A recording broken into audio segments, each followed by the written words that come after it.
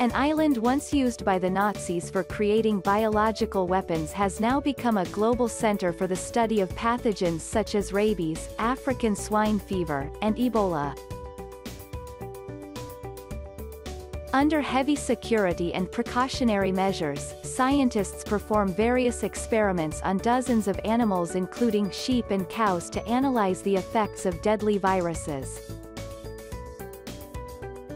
Researchers infect these animals with the viruses to examine its effects on them. This might sound a bit inhuman, but researchers consider these experiments essential as it can save the lives of millions of innocent animals across the world. Thanks for watching. Subscribe to Steam Daily newsletter for such amazing latest content on science and technology. Please also subscribing out YouTube channel. You can also visit us on steamdaily.com.